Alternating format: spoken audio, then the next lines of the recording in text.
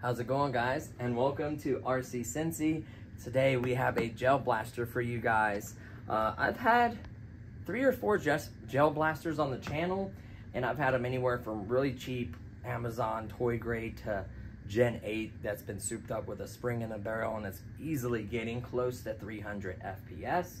So I've had some nice ones. The Pulsar Pro I think was a good one. So I've had a few, but this one really caught my eye. Just because of the simple fact that it's $49.99.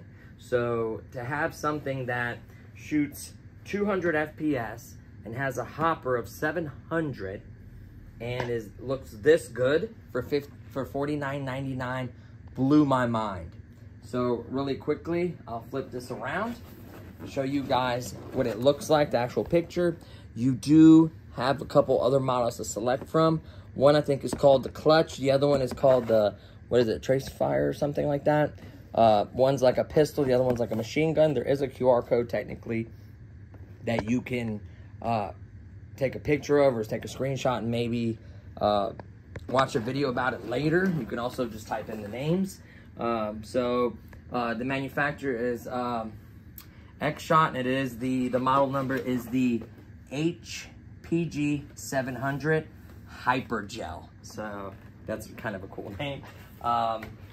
So let's go ahead and open it. It does include some glasses and a nice little refilling little bottle.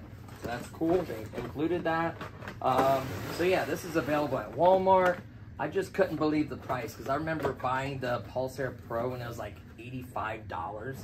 And I'm not saying the Pulsar Pro is not worth it. That's a very good gun, very reliable, shoots 200 FPS all day long. Smooth, 500 round capacity, 1800 milliamp battery, so it has perks.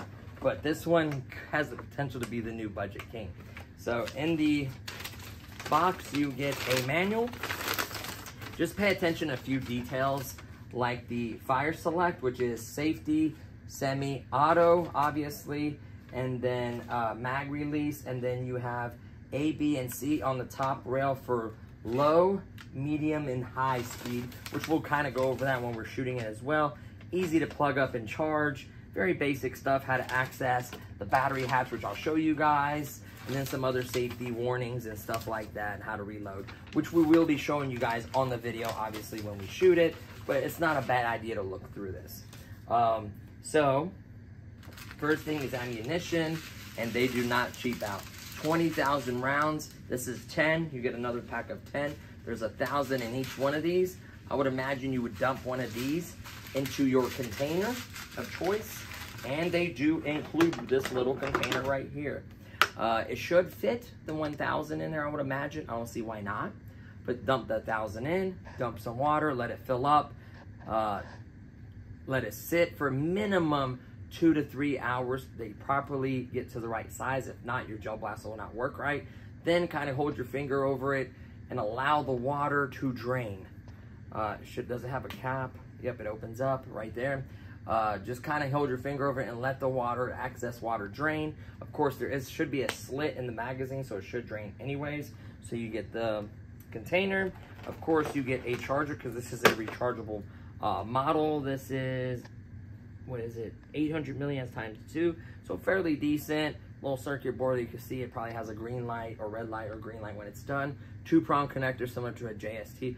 I forget what it's called. It's called a 2-prong JST or something weird like that. I can't remember the name of that connection. Always forget. Safety glasses, very important. By accident, you can shoot someone in the eye. It will hurt in the eye, especially 200 FPS.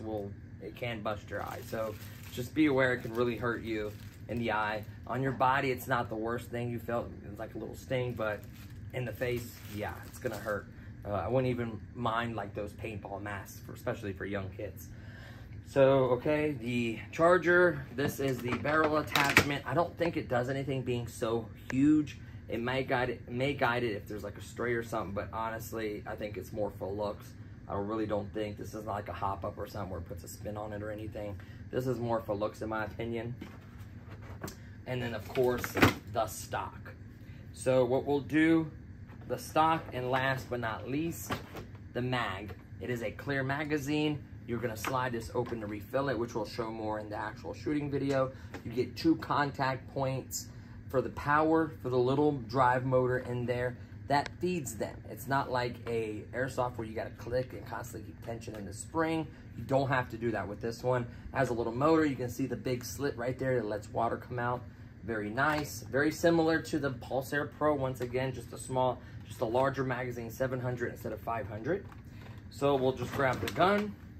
We'll throw the mag in there, for argument's sake. See how it clicks? Like that. Press here to release. Let's see. Get a nice click there. The barrel should just push it in there. Set this down for a second. The back stock is typically, I forget what it's called, but it's like for like Nerf guns as well. So this will go in a lot of things. Like that. Press and pull just to remove it. Boom, boom. Then your fire select is on this side. All the way over where the S is, that's your safety. It just doesn't do anything. On this one, middle one, is semi. So you can go boom, boom, boom, you know, single shot is semi. And then all the way is fully automatic. I had to say that, I just couldn't take it. So battery compartment. Oh, there's the battery compartment. Tongue goes right in here. Lever button releases it, right? This is what impressed me. Let's see. What size of this battery? Jesus, it's huge. This is a 2000 milliamp battery, 7.4 volts. It is the 18650s, the big old Lion packs, very large batteries, 2 of them together to get 7.4 volts, or 3.7 volts each. Simple connector, impressive. This technically has more capacity than the Pulsar Pro. This magazine has more capacity than the Pulsar Pro.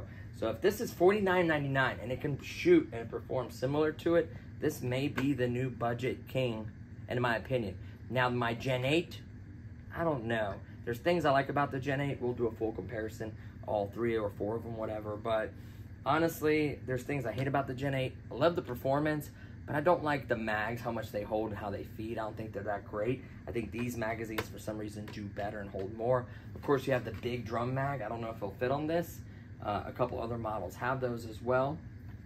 So yeah, so what we'll do is we'll pay attention to polarity, very important. There'll be a notch, goes right in here, clicks, see how it's tight. There is a couple grooves there. The battery stays on this side. See how it won't go down? It won't move as much, right? And then the wire tucks into here. And then of course you're gonna reclip this, put the tongue in the hole, put the little notch in the hole, push it forward, see how it clipped? Then you get tactical rail underneath, get another rail here, a big rail on top, another rail on that side, so you could put like a flashlight, a red dot. I mean, you can buy real gun attachments. My red dot I have for my gun, you could literally put it on this. It's hilarious. Or anything else. The front sight is adjustable. I don't know why, but that can, I guess, adjust the distance, I guess. I don't know, but that is adjustable. So it like kind of clicks. I'll put it back towards the front. I mean, technically, you can use the iron sight. Believe it or not, you can use it. So I showed you the file selector, the mag release. Now, it's got another trick up its sleeve. When you buy this, it is in C mode. Just remember that. A lot of guys will forget and leave it in C mode. C mode is the lowest power setting. B mode, which is one notch up, is medium setting. A, all the way up, is max power. That's how it should come from the store. It was in C. So I guess in the beginning, to give it to a kid, like kind of get used to it, I get it. But if you really want to have some fun, or if you buy it for them and you don't want them to use the higher modes, this is hard to see. It took me a while to find. This is actually hard to see, believe it or not. Especially if you put like a scope or something on top, they'll never even know it's there. But this gun is insane. So really quickly, I'll put it back in C. We'll put on semi. This is kind of loud. I'll do it just a couple times to demonstrate. See that? See how I hold it in? It's not doing anything else. Semi. Semi-medium. See if it gets louder. Semi-max. Yeah, you can hear the power increase. I love it. And then, of course, fully automatic. We're starting C mode, which is low power. Medium mode. And then high mode. Yeah, this is gonna be awesome. So I like the fact that you can select different power ranges. I like the way it feels in your hand when you're grasping it. You can really like shoulder it properly and use the iron sight, and then with like a nice red dot. Or you can buy like those little $50, $60 sights from Amazon, the little like picture, like the ones in the Call of Duty. You can get a cheap one because it doesn't have a lot of force and percussion. So those cheap sights don't usually work on bigger guns because they'll literally rattle to death. It doesn't matter on this. So you can buy a really cheap like red dot or a picture or cog, whatever you want, or scope even, and actually use it. Yes, the ball isn't gonna go perfectly straight like a bullet, I know, but like, it'd just be cool, especially if you have one laying around. I'll mess around. Let me know in the description, in the comments below, if you wanna see my red dot. That's like $210. If you wanna see it on this, I will mount it on here, and we will be using the red dot to scope people out. I'll also put my, I found a way, now I can't mount my foregrip, but I'll put like a flashlight that I want to get for my gun anyways. I'll put like a flashlight on here. We'll put all the attachments and bells and whistles if you guys want to see it. I think that would be interesting. So I like it. You know, the refill, you just put them in here, let them soak good. Literally dump it in the mag, make sure all the excess water is out of it. Excess water will come out of here. And this little motor, when I'm hitting it, is actually spinning.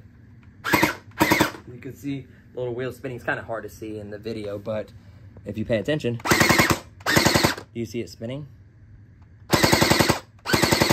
So it does, that's how it feeds. You know, decent little motor. Technically, if these were to ever go bad, that size motor you can find over the internet. I'm sure you can buy mags. If you go to this company, whoever makes this, I'm sure you can reach out and probably buy parts. You can technically buy this type of connector and batteries for sure, 100%. Probably Amazon, you can find a battery. I don't know, guys, if this can handle 11.1 volts. I do have that connector with 11.1 volt battery. So we'll see how it does.